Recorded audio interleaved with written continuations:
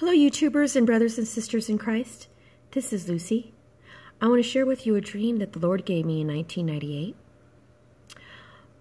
This dream came about over the course of 2 to 3 days, and where one dream ended, the second part of the dream picked up, and then so forth to the third night.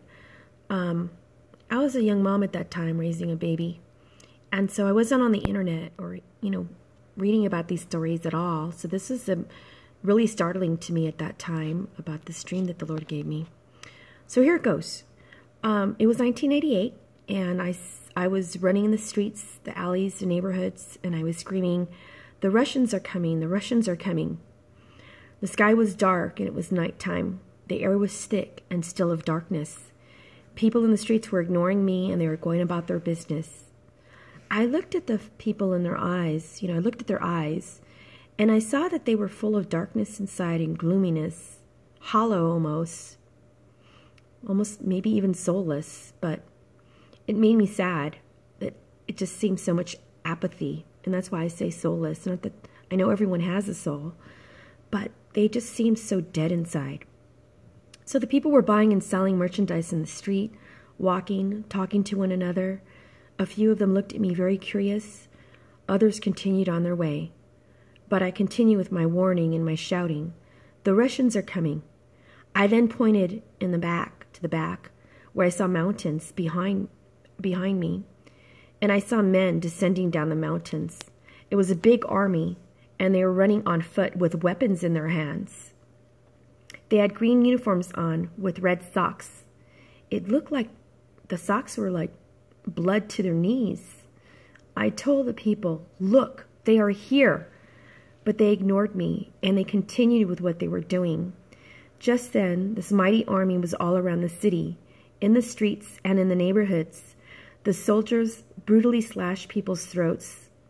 They were shot dead, and they were killed violently. Blood ran in the streets, and people screamed in terror to get away from this army of men. It was too late. The people were attacked by the soldiers. They didn't know what hit them. I continued shouting and warning the people.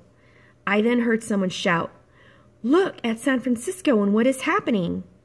I looked up and I saw a map of California. I saw San Francisco on the map.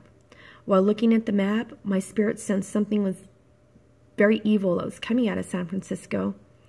But I saw the map and I knew that San Francisco was going through a calamity, and it appeared as though a ball of fire had exploded and it rocked San Francisco. There and after, it felt like some time had passed after I saw San Francisco rocked by an explosion or a bomb of some sort. And I don't know if the time that elapsed was a few hours or days, but my dream continued, and I saw that there was people who remained and survived the slaughter of the Russian army. And I don't know why, but it was imparted in my spirit when I saw the military attacking that it was a Russian army. So some time had passed by, and I continued walking in the street, but this time I wasn't shouting and I wasn't warning. I was very cautious who I spoke to, and I saw an older lady, and she was hanging clothes to dry. And what caught my attention when she did that is that I realized that there wasn't any power or utilities in the street or the neighborhood. It was almost like people were living in the dark ages without electricity, and they couldn't, put their clothes in the dryer. I mean, people were hanging their clothes out to dry.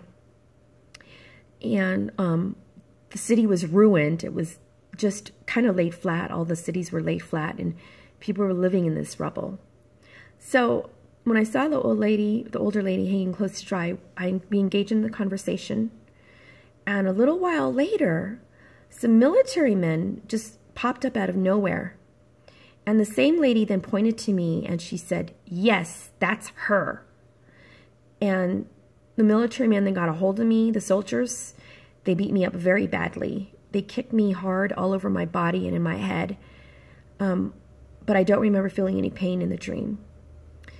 So I realized at some point of the dream, I was no longer in the dream like I was up to this point, but I was outside of the dream looking down at what was occurring to me as an observer. I was viewing myself. So I saw myself, and I was naked. I was badly beaten by the Russian military. I couldn't speak anymore. And they pretty much tortured me. So the soldiers then, the military soldiers, the Russians, brought my brother to me. And they pointed down to me. And my brother looked at me with a very sad face. And I wanted to speak, but no words would come out of my mouth. And my spirit inside of me tried to speak as well. And what I was telling myself in my spirit was I was trying to tell him, don't give up. Don't give up. Hang in there. And then, and again, this is in 1998, a big screen came up out of the earth. It was like a big television screen. And it was like a giant TV screen. And then the Russian military, they pointed to this screen and they showed it to my brother, and they told him that they knew everything about him, everything. And then I woke up and the dream ended. So the Lord gave me this verse, Jeremiah 50:24. I set a trap for you, O Babylon, and you were caught before you knew it. You were found and captured because you opposed the Lord. Well, what I really do feel, what the Lord has shown me through this dream back in 1998, is that America's going to be invaded. We're going to be invaded by a foreign army. And I do believe, just as he showed me in this dream, that it is the Russians. And they're going to come as a surprise to many who are unaware. There's warnings that are going out now about a surprise attack in the U.S., that people are having visions and dreams. And I only found that out many years later, because I didn't hear of anything about this, long ago when I had this dream. But I do believe that, this can very well happen. And I think this is a warning to us to stay close to the Lord, pray. We don't know, church. We don't know if we're going to see some things before the rapture. We may very well see the United States fall by the Russian military, and then we are raptured. We might see some very bad things happen, or we might just escape all of this. I don't know how everything is going to play out, but what we can do is to stay close to the Lord, pray every day, repent of your sins, worship Him, and tell others, share the good news of the gospel. All right, folks, that's all. Hope this blesses you. Please discern, take it to the Lord, and keep looking up. Our redemption draweth nigh. God bless.